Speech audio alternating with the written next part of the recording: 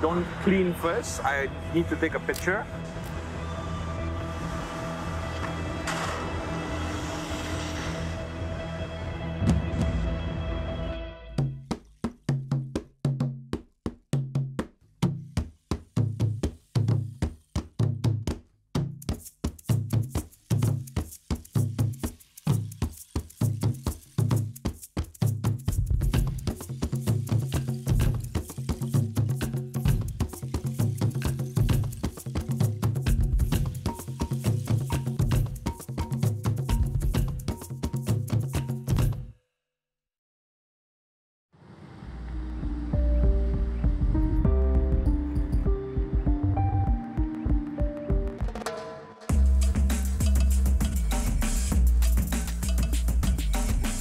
This afternoon we are doing restorative carpet cleaning.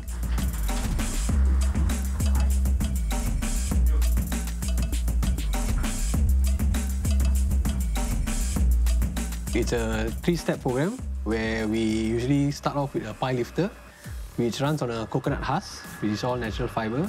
So basically it will dry scrub all the carpets and vacuum the topsoil of dirt first.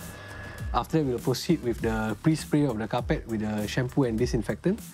And then we do a full rotary scrubbing of the entire place of the carpet. Then thereafter, we will do the hot water extraction with only water. So we don't use any other chemicals for the further extraction. We want to clean from deeper and as much of the dirt and grime that we can remove from the carpet.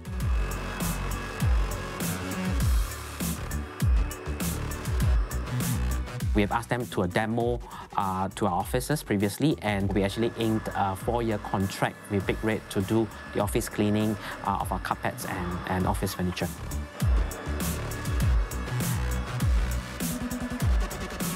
The pile lifter does generally what common vacuums might do, where we remove the topsoil of the dirt.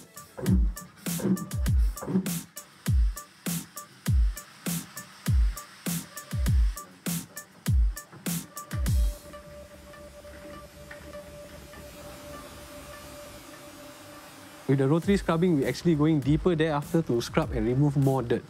So thereafter, the hot water extraction with high pressure hot water, we will actually go deeper and remove everything out from the carpet. So usually, we are going to clean 70 to 80% more deeper than general vacuums are going to do for you.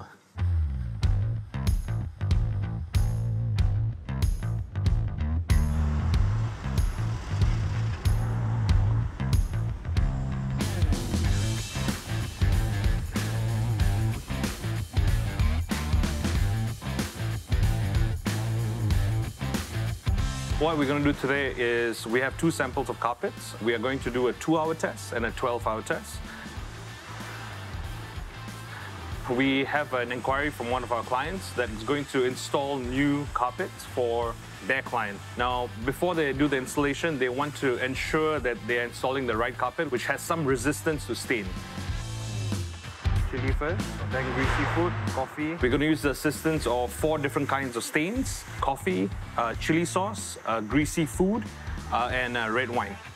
We're going to purposely stain the carpets, leave them on for 2 hours, and then we'll do another one which is 12 hours later for similar stains, and we will see the results after that. Based on the results, we will propose to our client that a certain carpet is recommended over the other. This is the carpet that we're going to be doing the testing on. This is one of them. This is 50% nylon and 50% corn fiber. So as you can see that we have split the carpet into 2. One is a 2-hour test, one's a 12-hour test. In each of the grid, we will be applying the stains that I mentioned earlier. This is the first carpet that we'll be doing on.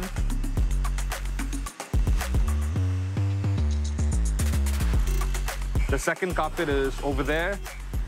That's 50% wool and 50% nylon. From my experience, carpets with nylon tend to fare better in carpet cleaning tests such as these, and the reason for that is nylon is a very durable material and it would perform better during stain removal treatments.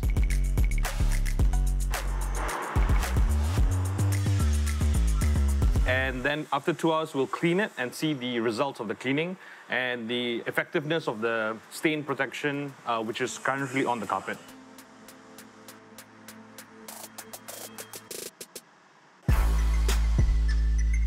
Carpet cleaning tests are not a regular service that we provide, but once in a while, clients who have major projects do ask for them, as they would be spending significantly on carpets and they do need to get it right. The chili sauce, you can still see remnants of it. This curry stain, you can still see a little bit of it. Coffee stain is lightened, wine stain lightened. At the end of the test, we recommended to our client that they should choose the carpet with the composition of 50% wool and 50% nylon, as it showed better resistance to stains.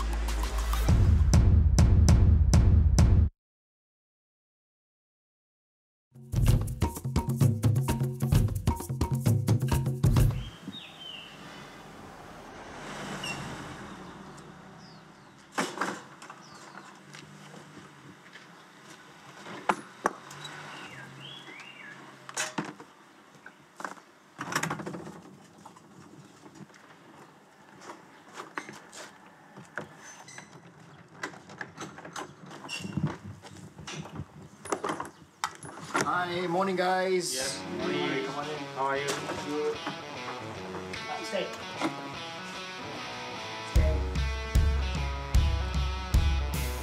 So we have quite a big fur family. We've got Bam Bam, our big fluffy husky, and 5 cats.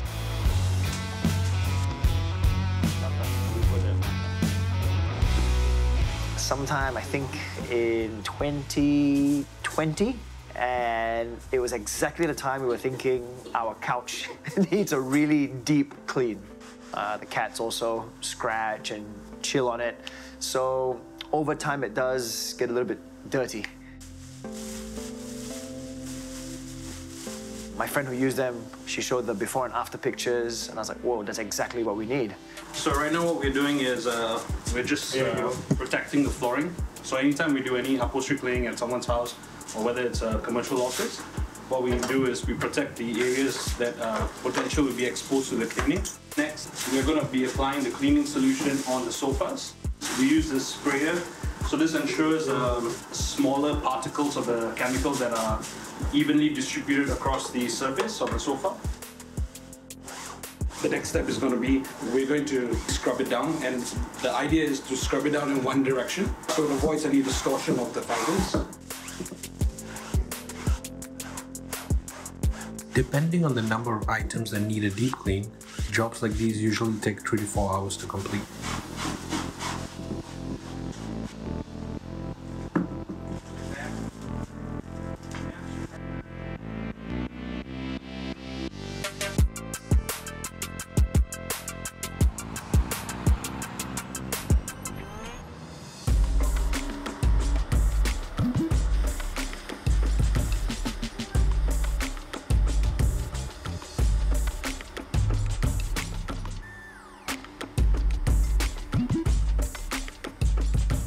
I think it is important as we recover from COVID, we want to keep our office premises safe for not only our guests but for our employees.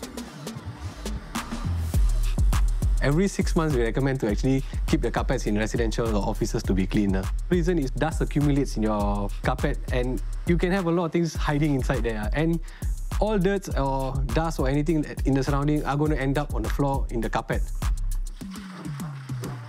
So over time, this build-up is too much a lot. And then those people who are allergic or can have some reaction are going to feel the effects of, running nose, some cough, that kind of thing.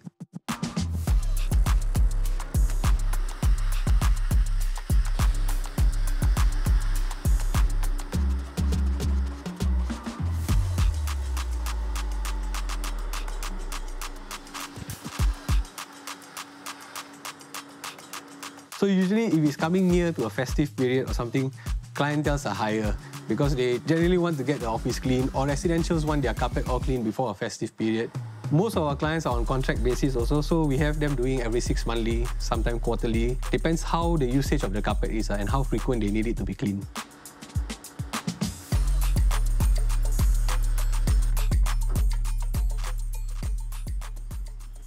So after we've done the initial 2 steps, which is the application of the solution and scrub down, we will prepare the hot water extraction machine. So as you can see that he's putting the clean water in.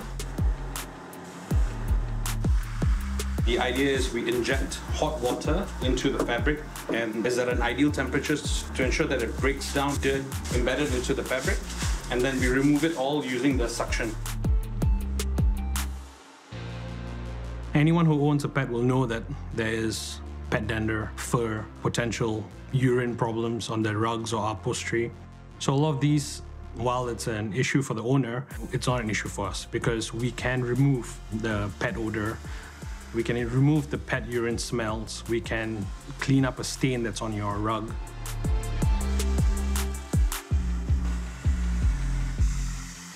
We've worked with a lot of clients who have issues with pets. They have a lot of these issues, so we help provide those kind of services where we restore the rug, we restore the sofa.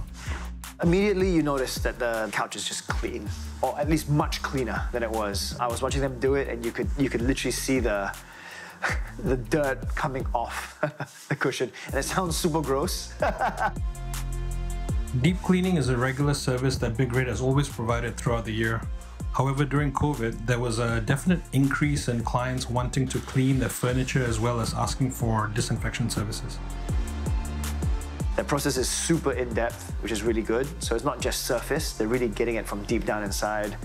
They threw in an extra bonus of disinfecting the touch points around the house. So especially on the kitchen, the doors, anywhere where you're using your hands to touch, basically. They were efficient, they did their job, and the results were fantastic.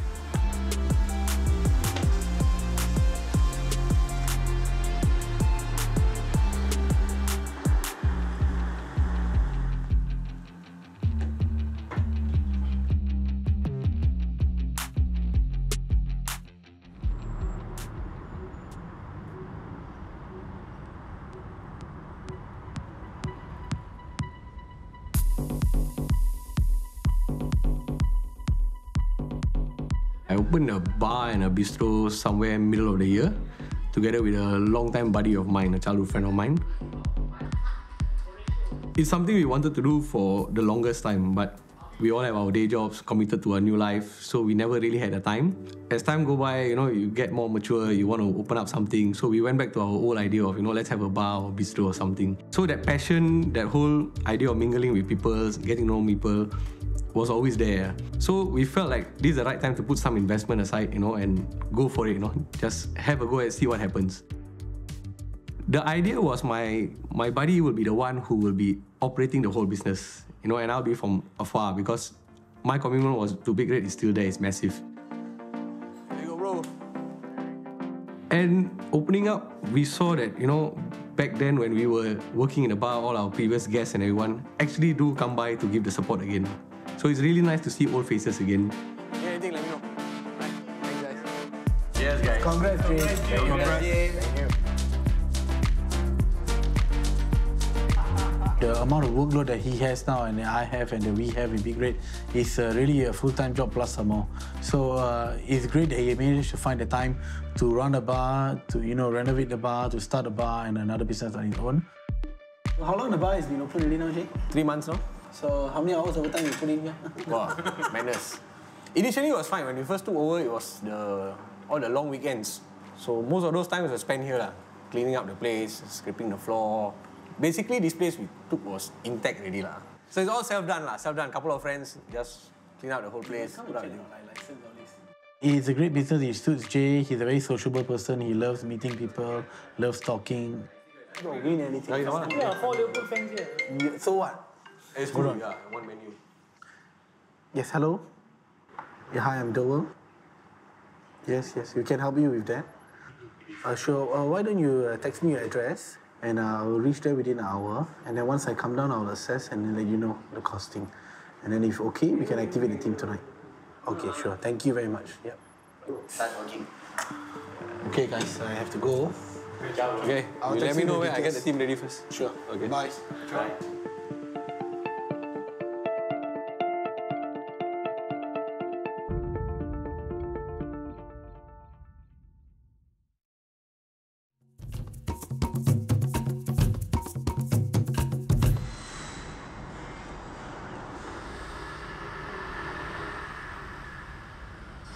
We spoke a bit about expanding into India. specifically the disaster side of things, right? Now, do you guys have any idea or comments on this first before I advise a little bit further? Oh, I think we need to do the groundwork lah. Like, what do you mean? Like, who are the insurers in India? They are not the same as us. Yeah.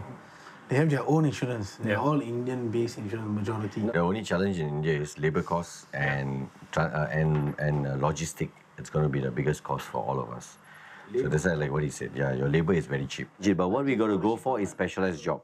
Specialized job means server recovery.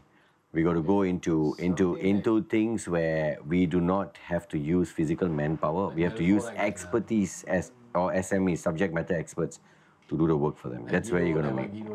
Yes. Yeah, basically. In that sense. Yeah. So we're actually quite excited about the prospect of potentially opening up our disaster recovery service in India. But again, we need to understand the architecture of how that industry works in India. So we're doing that initial discovery right now and initial research. But yes, that idea is to open up a disaster recovery arm in India. The idea is not to go into India and say, okay, we're going to get jobs and we're going to get sales. The idea is to be present, that's all, right? So that's the objective. But then obviously in due process, we'll have to know what is the actual market and stuff like that. We have a distributor now in Hong Kong that sells our products within Hong Kong and Taiwan. You know, similarly, we have arms in Philippines, Indonesia, Malaysia. So that has worked out well for us in the last 2 years.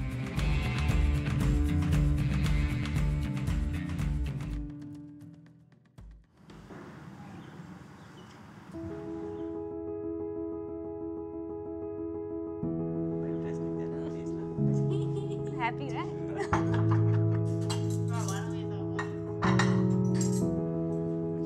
My loving wife is called Pooja. Wow. Career-minded woman. She has been my strong pillar of support. Good in cooking. So can I get knives, please? My daughter Freya and son Kyle. Freya is basically a 16-year-old hyper kid who doesn't sit one place quietly and who always wants to be on her feet doing something at all times. So now what happens with your Hindi results? Do you get pulled back or no?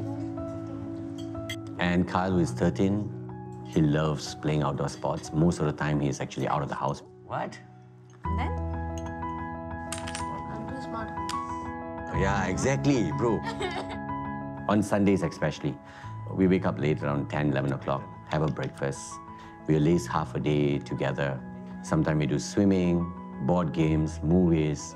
Normally a typical day, but what excites us is that we do not act as a family. We are more like friends in the house. John! Come on, we were the better ones anyway. Yeah, who won?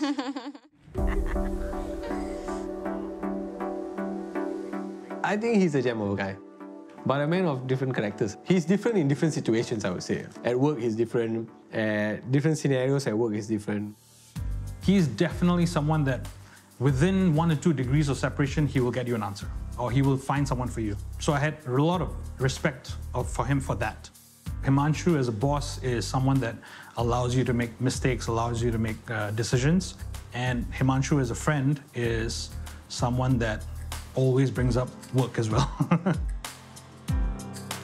The first time I met him, you could tell, he was hyper, always wired, and always on the go.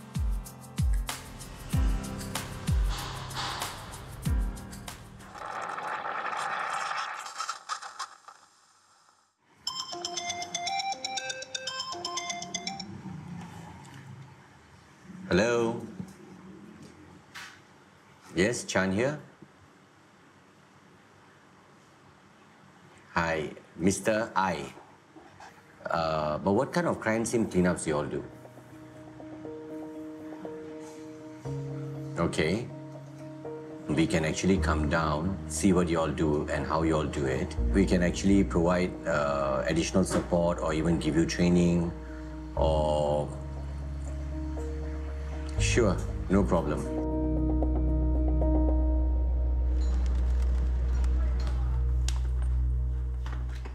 I'm going to Bangkok, Thailand I'm going to meet up with a civilian ambulance foundation. So basically what this foundation does is, whenever there is an incident or an accident that happened within a vicinity or within an area, most of the time they will be the first on scene. And what they do is they attend to the patients, they will assist them, and then once they are out of the scene, they also will have to clean up the area. They wanted to learn from us how to do crime scene cleanup properly, as they are handling a lot and they are worried that, anything may happen and, their staff who are working on it may get infected or this and that. So going up to Bangkok for a day or two to just follow them around and show them how the trick is being done, all that.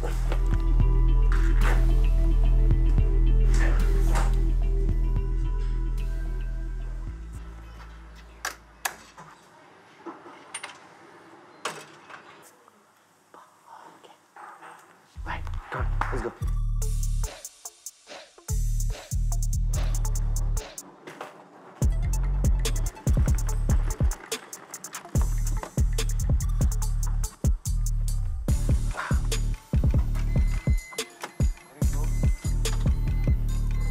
Later when I go there, I will need the laptop, the Wi-Fi, whatever. I need to send sound invoices. I need to... How your operation all settled? All settled, morning I settled yesterday. So, go there, land. Then have a good lunch and then sleep off because our work only starts at night in the evening, from 6 to 9.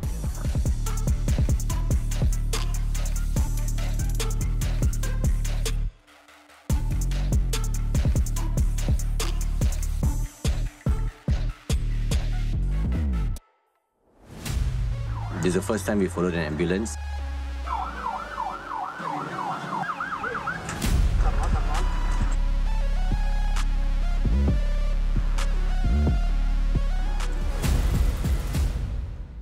Response time is fast. It's too fast.